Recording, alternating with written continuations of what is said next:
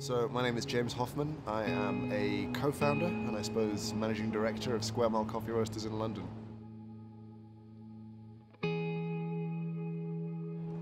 The WBC plays an interesting role in my professional life.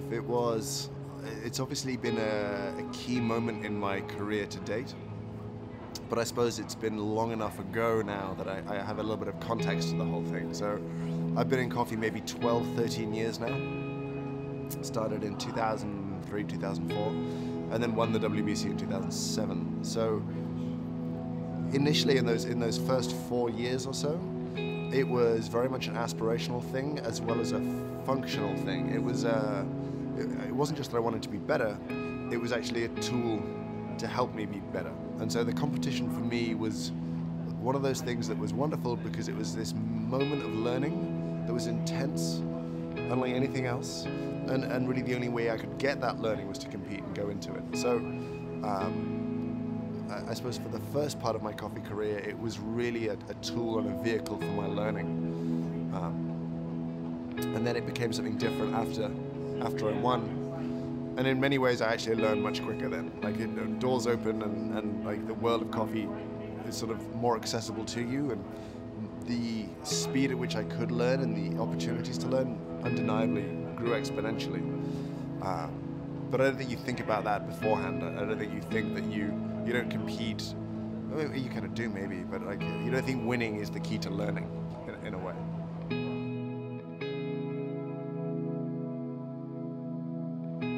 After winning the competition, there's this really strange moment where for the first 2 or 3 weeks, nobody calls.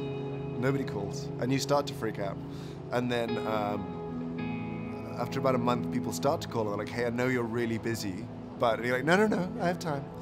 And I think that back in 2007 when you won, you kind of felt like I don't really know what I do now. I don't really know what's supposed to happen now.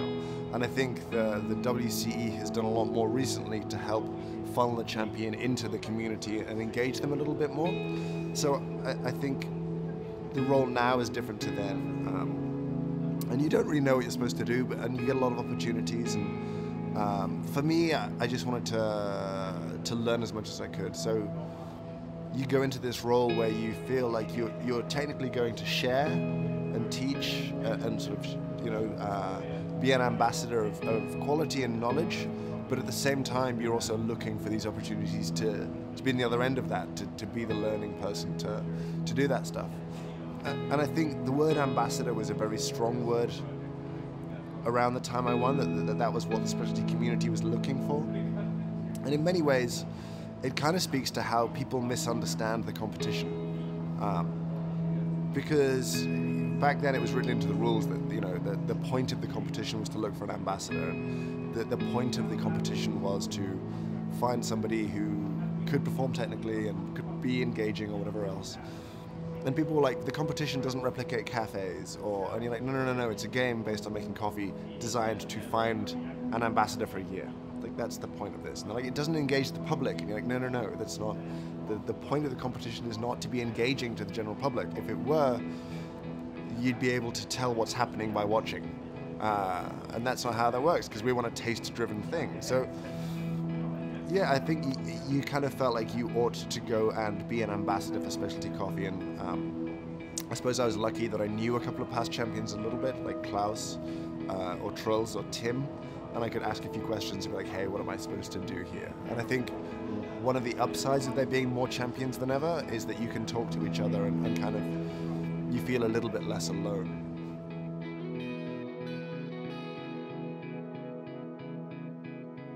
I think there are big differences between the national competitions and the world level competition. And obviously that depends very much on the national competition itself. And in some ways you see competitors that would almost do better on the world stage than the national stage, because I think the desire for big ideas at the world level is a little bit more than at the national level. I think the national level is really about excellence, it's about performance, but there's less of a soapbox at a national level, and there's less of a soapbox again at a regional level. because I think that you talk about what you have to say at a national stage versus saying to the world, and it is the world in many ways. There are 50 plus nations involved in this. There are people from all over the world coming, listening. There are now thousands of people watching it online. So I think the opportunity to speak to your community is taken more often at the world level than it is at the national level. And I think it probably speaks to the level of development of a national competition in terms of how big ideas are presented there. So more developed national competitions like the US or the UK or Australia tend to see bigger ideas presented by baristas in the finals, whereas younger national competitions tend to be a little bit more traditional and a little bit more about scoring the points, delivering great coffee, and kind of doing what's expected in a way. I think there have been ideas presented on stage that have worked their way back to the real world. I don't think there's been a ton of them.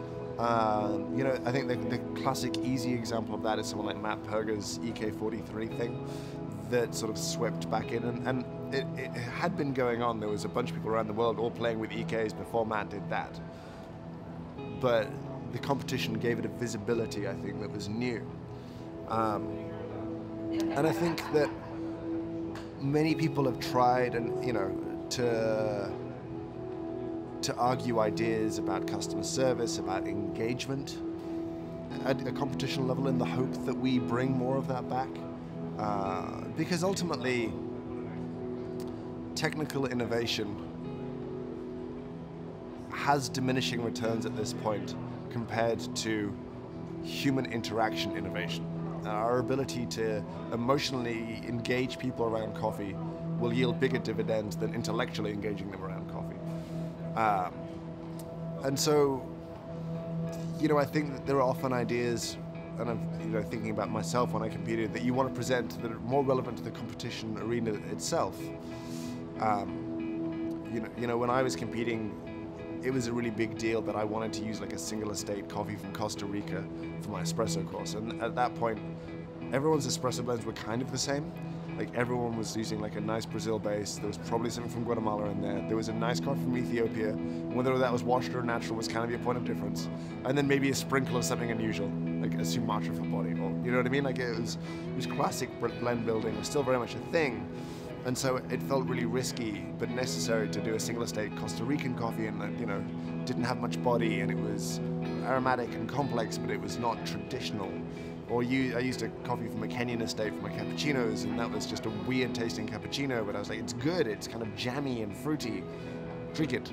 And that was important for me, and like I wanted to sort of shake off some of the tradition that the competition had kind of created, and do stuff like Paul Cap's tableside, which they let me do by mistake, I think. Because back then the rules said you had to serve 4 drinks simultaneously. That was the rules back then.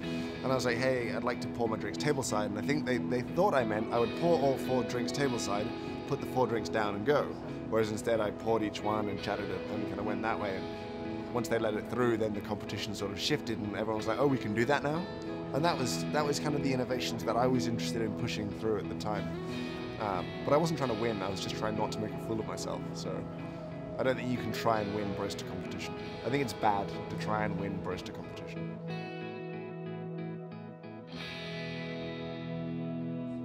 I think the competition has had some lasting effect on the general industry in smaller ways. And in pretty simple ways also.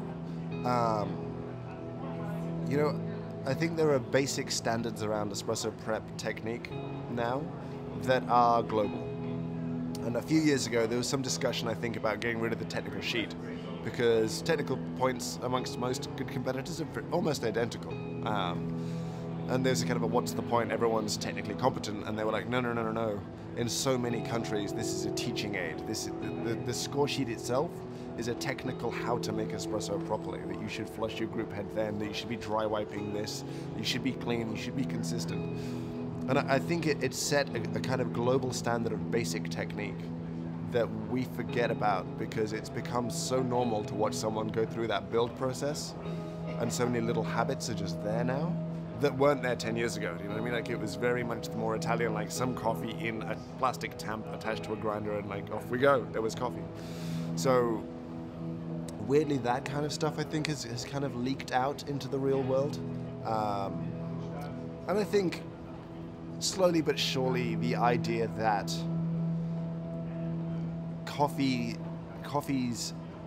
taste and its excellence is linked to both the product and the preparation.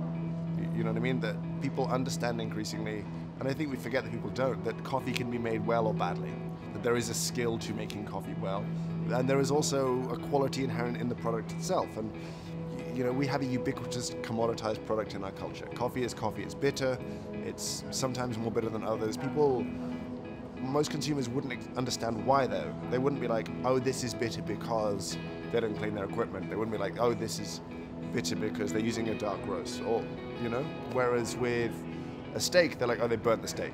You know what I mean? I understand preparation. Or they're like, oh, this is just a cheap cut. This is not good tasting meat. We understand that. We understand that that is not a commoditized thing.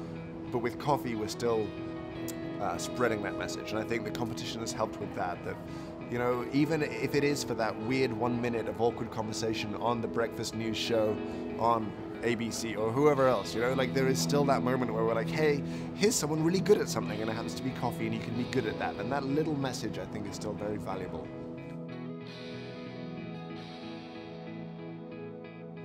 I think if I look to the future of WBC, I have to try really hard to disconnect myself from my past experiences, and I'll explain what I mean.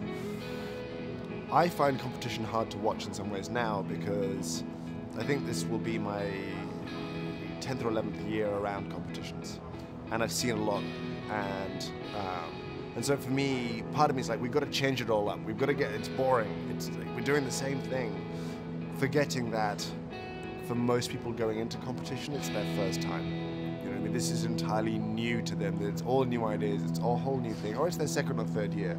Very few people make it to a 10-year competition anniversary. And it is weird for me to be back in Seattle in 2015, and I first came to Seattle in 2005 for the WBC to be a coach for a UK competitor. So it's a strange one to think how many of these things I've seen. So I don't think there's going to necessarily be radical changes in it. I think it will continue to evolve, and it is changing up some rules this year, which is good. And I think as technology evolves, that inevitably incorporates itself into competition. But I think ultimately it's still a great way to find an ambassador. You know, I think it found a great ambassador last year in Hidenori.